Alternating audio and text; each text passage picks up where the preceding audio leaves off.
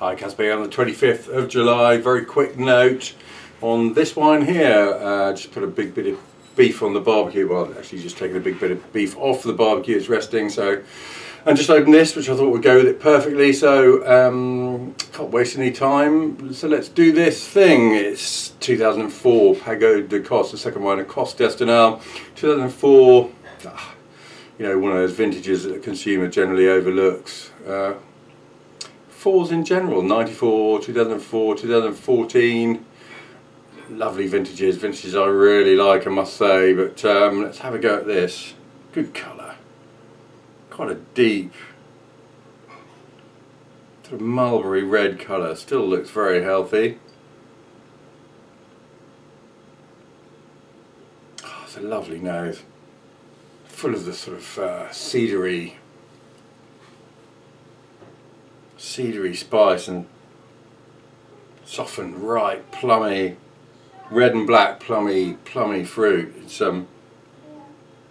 smells sort of, it's nose filling, it's got lovely breadth and ripeness to it. It's relaxed into it, hint of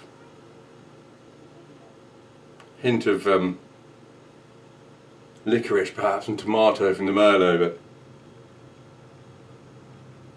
just a lovely nose.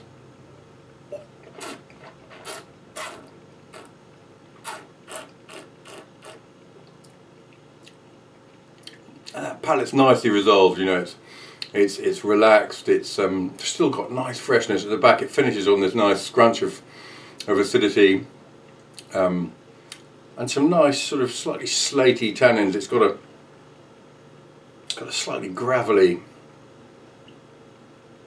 character to it.